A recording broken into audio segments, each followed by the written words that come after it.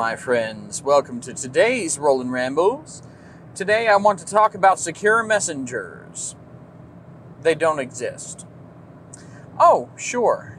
You might be invested in one. You might think, oh, Signal's great, or oh, Telegram is awesome, or oh, Matrix, or that other one that I can't remember the name of. Oh, God, what was that? Why can't I remember that one? There are so many of them. That's part of the problem.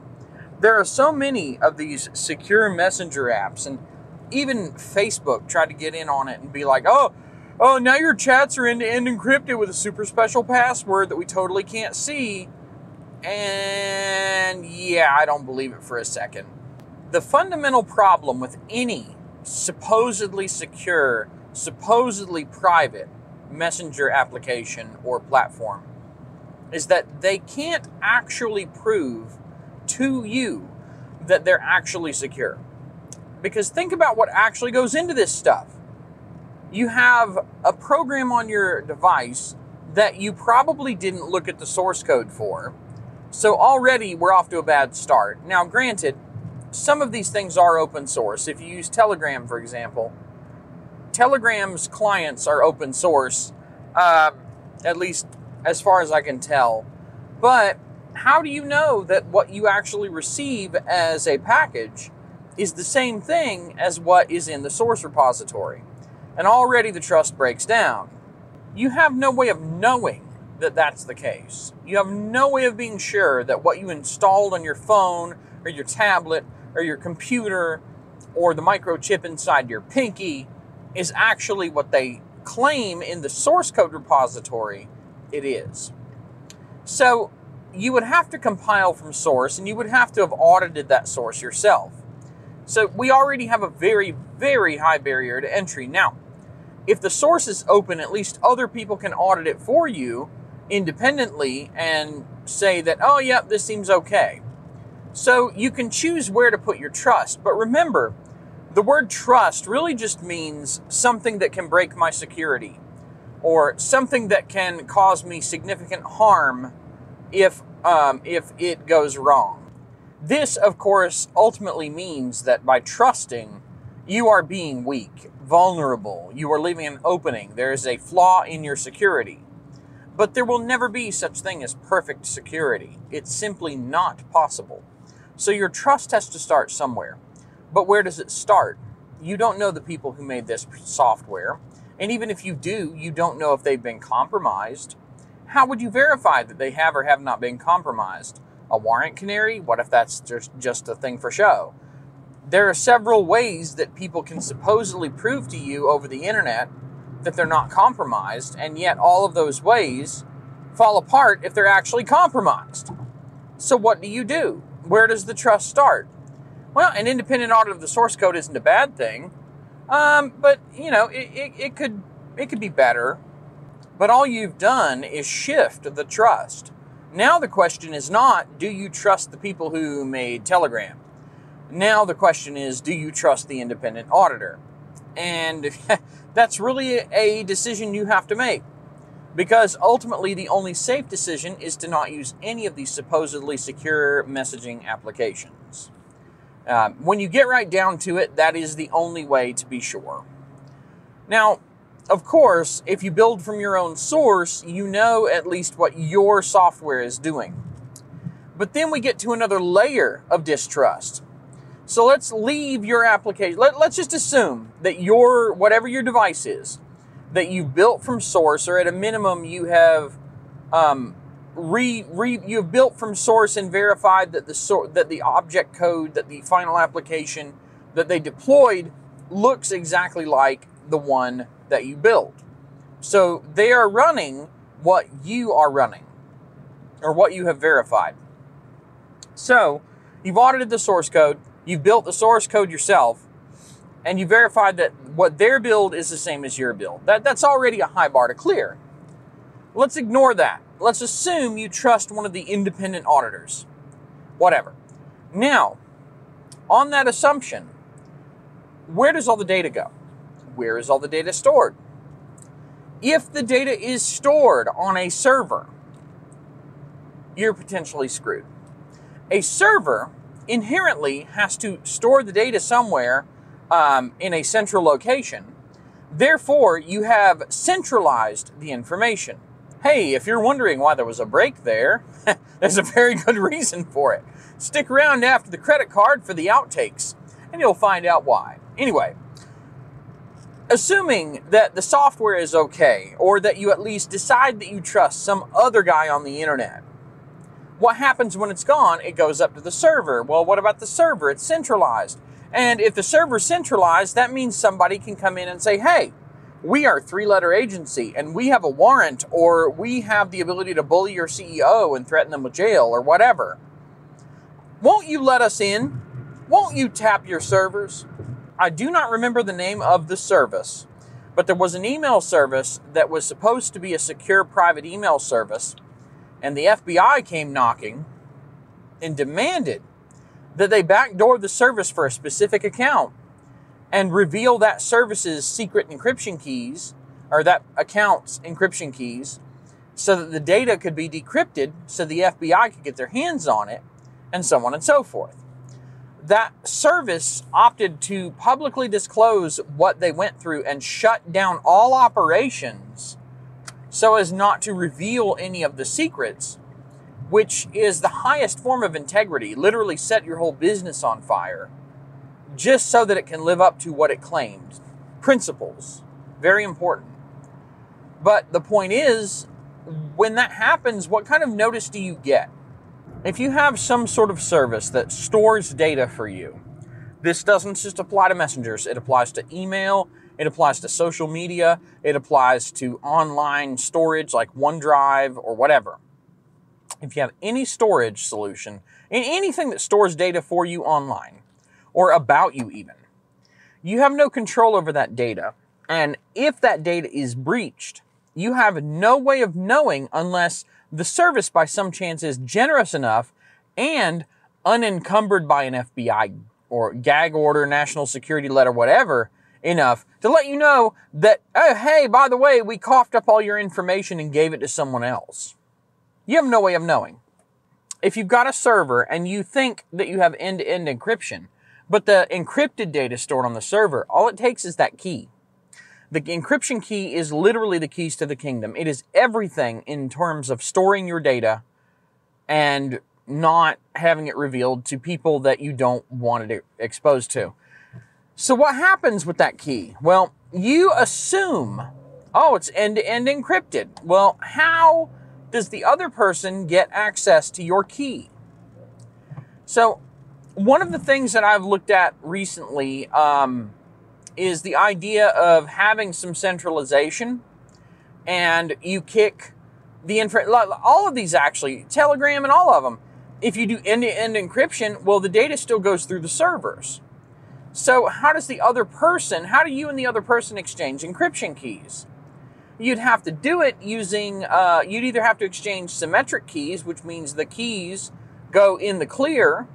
You'd have to have a pre-shared key, which how do you have a pre-shared key with someone that you don't know?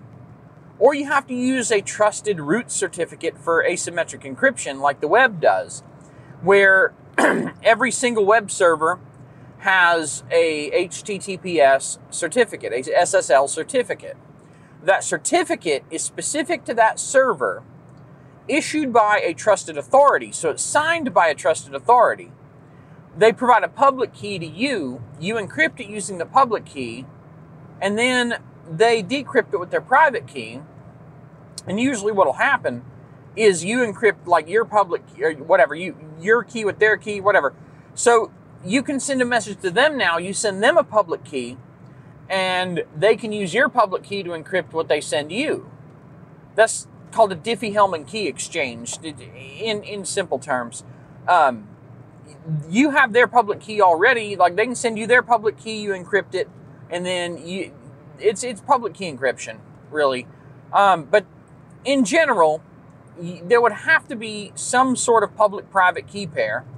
And the problem is, how did that key pair get generated? It probably got generated, assuming this thing is as secure as possible. It got generated either on the server and then passed to your app, or in your app directly. Now, your app generates the key on the device, right? Let's just assume that, because that's the safest way to do it. How do you know that the app didn't send the key up to the service provider? Hopefully your source code audit would have figured that out. But even if it doesn't, consider Android. And this is where things get even worse. So we're making assumptions here. We're assuming the server's not nefarious, like the software's not nefarious, but Android, iOS is a very closed system controlled by Apple. You don't actually know what iOS is doing. But Android is an open system, except for all the parts that aren't open. To have a modern Android phone and to run, say, a basic banking app, you have to have stock Android, unrooted, running Google frameworks that have all these integrity APIs that verify that your Android is unrooted and hasn't been modified. So you have all this Google stuff forcing you into a Google ecosystem. Now, that's not the point, but the point is Android is almost always accompanied by Google Services frameworks. So Google Services frameworks, let me relate something to you, for example. Let's say you set up ad blocking. You set up NextDNS as your private DNS server in Android, and you put your phone in airplane mode, and then you terminate all running instances of all applications, and you run whatever. I have one called Frequency Generator. It loves to kick up ads every 4 screens or so. If I go into airplane mode, have been using NextDNS or AdGuard DNS for months even, despite all that, despite not having a connection to the internet and using an ad blocking DNS server, I will still see Google ads. In Frequency Generator, I see Google ads with no connection to the internet with which to download those ads. It is because what is happening in the background is the Google frameworks on your phone are prefetching ads to show to you, even if you're offline, without your permission to do so. They are using your data in the background without your permission to acquire advertising garbage to provide to apps if they're offline. So, if this stuff is going on in the background, what else could be going on in the background? Well, if you're running some sort of secure messaging app, perhaps Google Services Framework has this overreaching blessing from the Android ecosystem where they can see your private keys in flight, where they can spy on your content, where they can see, oh, you're running, a Matrix or Session or the other one with an X in it that I can't remember the name of for some reason. And it can go into the memory and be like, hey, here's how you find the private keys in the application's memory on the phone. Go get them and send them up to us. You have no way of knowing that that is not happening. Now, granted, if we were going to work on the whole innocent until proven guilty standard, the legal standard for criminal acts, we would say, okay, Google's not doing anything malicious unless we have evidence, convincing, clear, strong evidence otherwise. But we're not talking about the legal standard for finding people guilty of a crime or finding people to be responsible in a lawsuit, a civil lawsuit. We're talking about security. And in security, if something can do something, you have to assume that it is doing that something because it could be doing that something. So you have this perfect mixture with that. Even if your application is bulletproof, even if the servers don't let the FBI get in there and screw with your stuff, no matter what you do, even if the whole chain is fine, Google could still be going in there and snatching your encryption keys and delivering them to the FBI on the back end. There are so many possibilities in that regard. You don't have any way of auditing your closed source proprietary Android phone software. You can look at the Android open source project, which does not have the source for the Google Services frameworks, or a whole lot of the other basic applications that most phones have now. And with iOS, it's like that on steroids. With iOS, you have the same situation as Google, but there's even less source you can audit. You can't even look at the open source parts because the only stuff on Apple operating systems that's open is the Darwin kernel. I'm not 100% sure they even use that on the phones, but I think they do. But anyway, auditing the kernel won't tell you anything about a lot of this stuff that can actually breach your privacy. Low-level services are not the same thing as these higher-level frameworks that have God status on your device that can be used as an exploit, essentially a workaround for all your privacy settings, to go and fetch and deliver ads to you anyway, despite every effort that you put in to not get them. Well, if they can do that for ads, they can do that for all kinds of other stuff. Consider also that those Google services frameworks are also automatically updating outside of the Google Play Store itself. The Google Play services update without your permission, without your knowledge, whenever, automatically, which means code can be put on your device by someone else at any time, for any reason, that could do anything. So even if you were able to audit everything on your device, even then you still don't know for sure that Google has not sent out a silent update to their services frameworks that now they can spy on you. You have no way of knowing. And I know, if you're paranoid and you don't want to feel scared, you know, maybe you've been crypto scamming people, or maybe you've been looking at pictures of people that are an age lower than 20 on the internet. You know, if you're scared, your first response to this kind of thing is going to be, hey, wait a minute. Now, that's just bullshit. All of that doesn't sound real because blah, blah, blah, blah, blah, blah, blah. Because why would Google do that? That doesn't make sense, blah, blah, blah. But we're not talking about, you know, your insecurities. We're talking about actual security. And so it doesn't matter how you feel. It doesn't matter what you say in response as an emotional sort of protection for your ideology to prevent yourself from being afraid that they'll catch you crypto scamming or looking at people in middle school on the internet. Or stalking Instagram people, or whatever questionable activity you engage in. We don't care about that. Right now, what we're talking about is security. And security requires that you think all of these things through. At some point, no matter how you look at it, trust began somewhere. And the real problem, in the end, is trust. Where? Where do you begin trusting? What do you blindly assume is not malicious? What do you just assume is okay without any kind of verification? Just, okay, we'll just accept that this is the way it is, and that's it. If I had to pick a point to begin trusting, I would probably pick some kind of independent auditor that was well known for what they do. Although there's no reason that an independent auditor could not be convinced by a government agency to write a false article of some sort.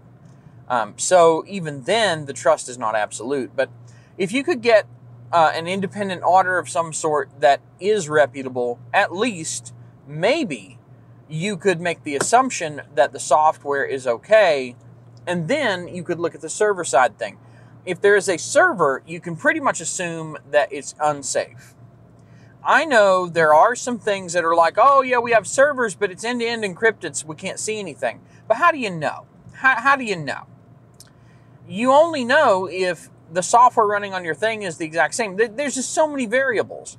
But at some point, you have to make an assumption that, hey, okay, we have to assume this is clean to start with, and then we'll go from there.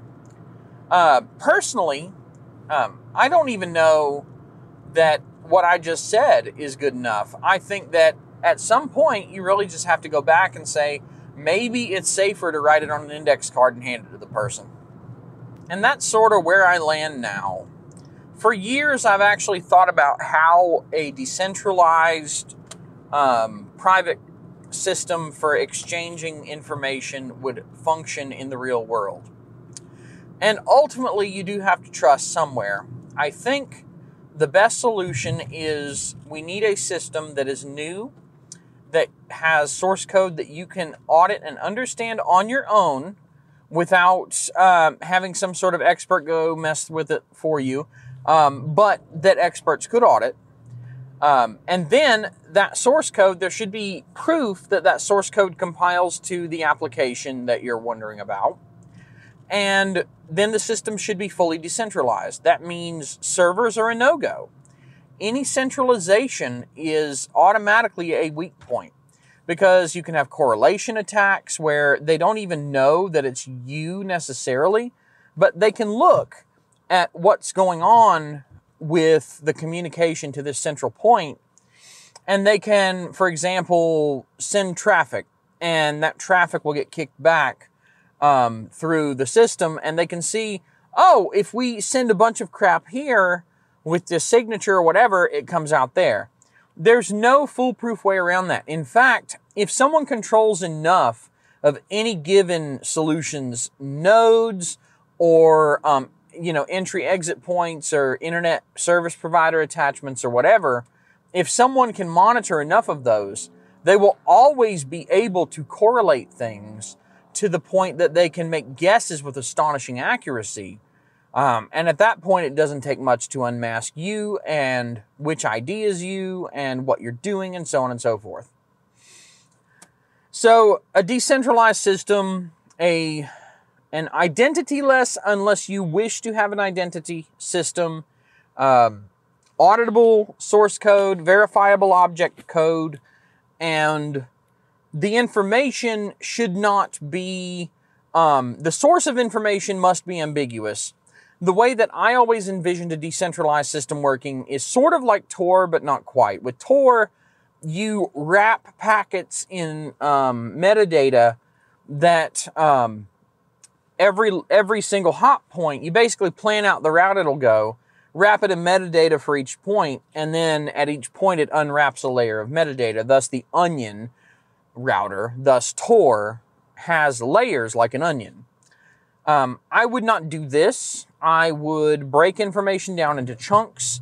Those chunks would get signatures that represent them, and then those signatures would be distributed by sending it out to the other nodes that you know. And the problem is, if you wanted to know the source node for a piece of information, all the stuff being sent around would be stateless, so you wouldn't know who sent it. All you would know is this neighbor node that I am talking directly to sent me this information. I have no way of knowing for sure if said neighbor node got that information from another node on my behalf and relayed it, or if they have it in their own local data store and sent it directly. Another thing that I would do that I think would be pretty unique, and I don't think even IPFS does this, IPFS is close to what I would want, but anytime I see the word blockchain, I immediately dismiss any sort of decentralized solution, because blockchains have serious issues, mainly with scalability. Once the chain gets long enough, the cost of verification is so bad that it's pointless. But anyway, ignoring the blockchain aspect, one of the things that I thought would be great would be having plausible deniability baked into the system. And a lot of these secure messengers don't have that. Sure, they have end-to-end encryption, but your phone's probably protected by a fingerprint. Oops. Well, fingerprints are not constitutionally protected the way passwords are. So, biometrics in general aren't. So, boom, they can get in now. So that's not safe at all. But ignoring that, it doesn't really matter. Like, if you have a system and you, let's use the torrent model. You download a file and store it locally. Okay, you're responsible for that file. I hate to take it here, but I have to take it here for the purposes of this argument. Let's assume that you downloaded not legal adult material through the service, because that is generally considered the ultimate taboo the ultimate thing that no one will ever defend, but it's perfect for examining security. I don't know if you've noticed, but it's sort of like a canary in the coal mine for security. So, any system that you could call this Jody's annoying but true decentralized private information sharing system doctrine if you want. Any system that works effectively for fully decentralized, uncensorable distribution would inevitably have to be able to distribute illegal adult material without anyone really being able to stop it. And unfortunately, that is the truth. Now, do you want to be responsible for this? No, of course not. Especially, let's say you did not download it, but you have a data store, and the data store automatically gets packets containing encrypted versions of pieces of it and stores it in the data store. Well, if plausible deniability is baked into the system, then the encryption key for that data is not part of the data. The data chunk's encrypted with a key that you get from, say, a directory somewhere, or it's part of the file listing when you run a search on metadata. So the key's not kept with the data. So if you have data chunks, they're anonymous data chunks, which means if you are a completely innocent bystander, someone uploads the scummiest adult material known to man, and you end up with a piece of it in your data store, well, you can plead ignorance because the system is rigged to where, even if that's the case, you actually have no way of seeing that that's what it is because it's encrypted against you, the user. You can't just have the data, you have to have the key, and to have the key, you have to find it through some other means.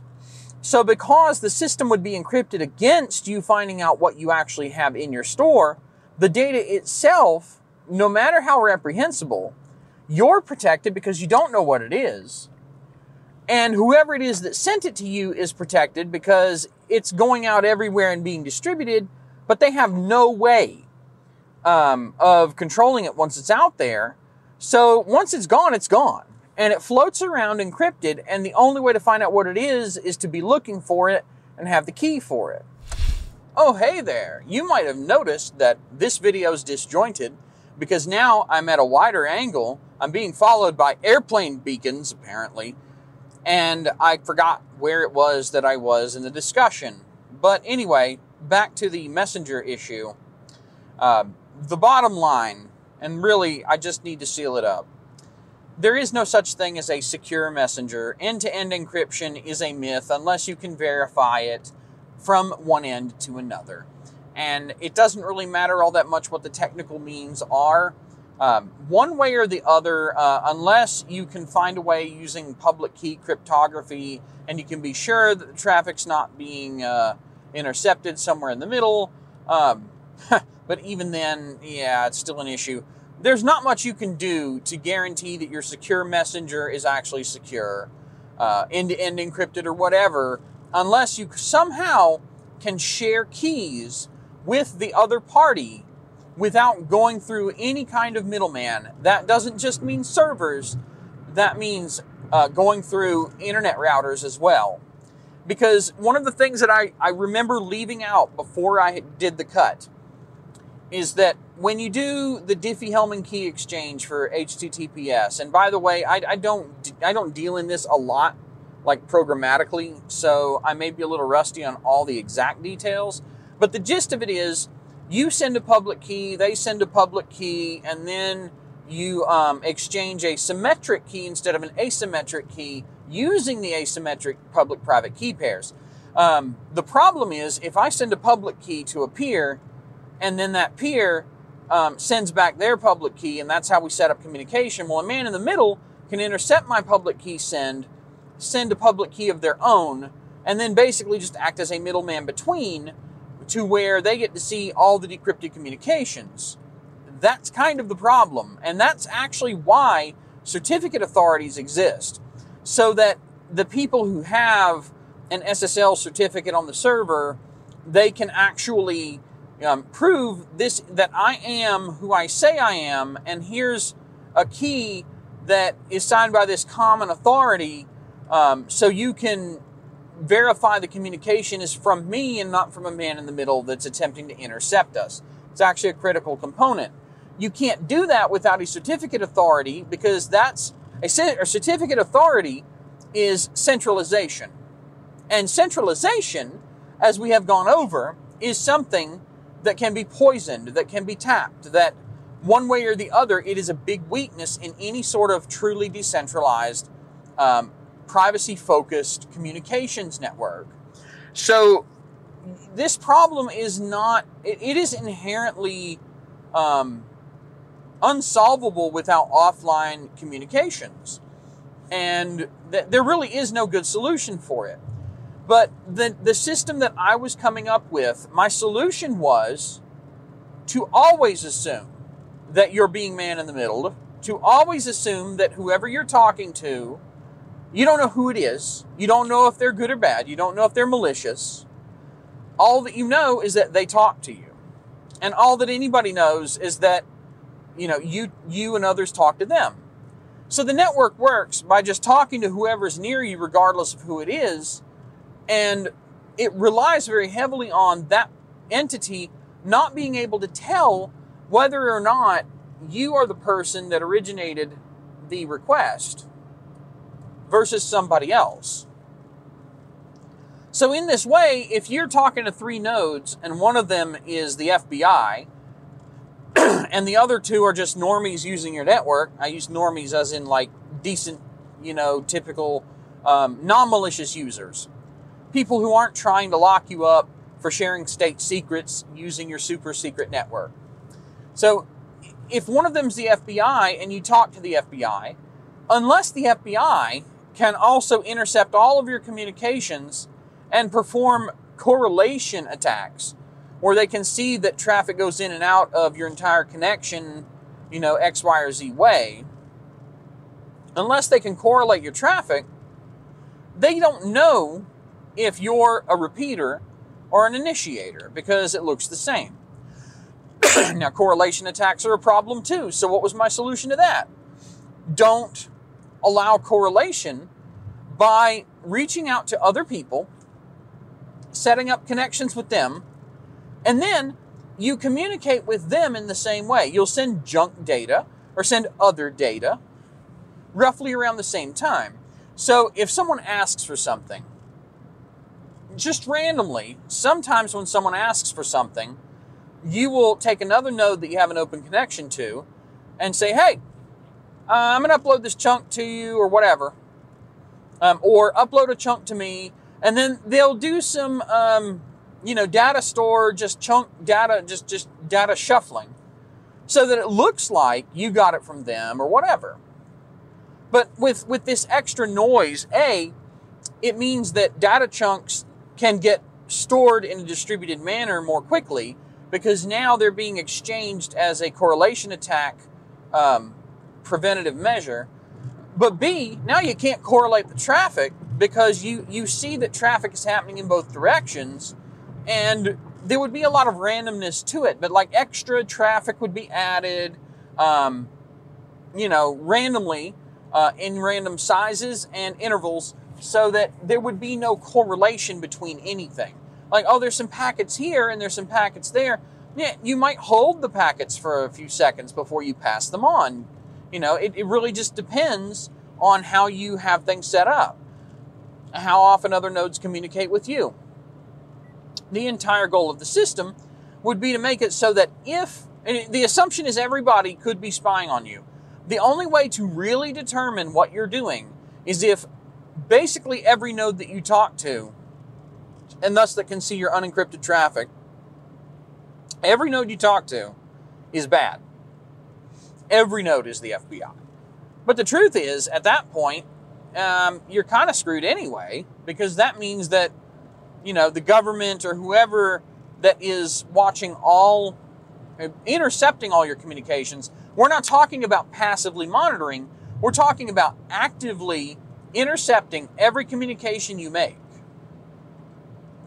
Which, by the way, the system would make a lot harder than that sounds, because one of the things that you can do is set it up to where when you communicate with a node, that node has a key that they use just to talk to you, and you exchange the keys, and then you hold the keys for a while.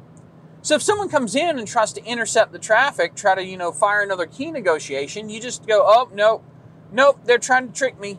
That's not going to work. And you refuse to talk to that node for a while. So you can cache the keys and not immediately allow them to cycle those keys too quickly. Otherwise, it just won't work. You just won't talk to them. Anyway, those are a few of my thoughts on decentralized, distributed, privacy-focused, censorship-resistant communication. Yes, I'm aware that it can be used for very bad, but it can also be used for very good. I am more of a WikiLeaks guy or an Edward Snowden guy than I am a let's steal everyone's money and swap stolen identities and illegal adult images kind of guy. So there you go. But it doesn't matter. The thing is, if you have something that's truly decentralized and censorship resistant, bad people will use it just as much as good. And that's kind of the point, is if it won't protect the bad guys, it certainly won't protect the good guys. And the bad guys probably already have privately created versions of this sort of thing anyway. So it doesn't matter. All right, I'm going to leave it there. Like, comment, subscribe. You know the drill. Have a great one. Take it easy. Even if your encrypted data, your supposedly end-to-end encrypted data, is stored on some server somewhere, the camera wasn't pointed forward, but I'll tell you what happened. A truck turned left across the highway, didn't wait for the light to turn, just went ahead and did the turn left, which is fine if no traffic is coming. Did it right in front of another car, and then proceeded to cut through the right shoulder of the road to the right turning lane that they were going for. It would have been fine had they not turned left in front of the car. And since everybody in North Carolina is a giant pussy and won't honk their damn horn at anything, somebody's got to do it to make sure that these assholes know that their bad behavior has been seen. Because all it takes is people knowing, oh no, somebody noticed that I did a bad, and they might change their behavior. Anyway, back to the Rambles.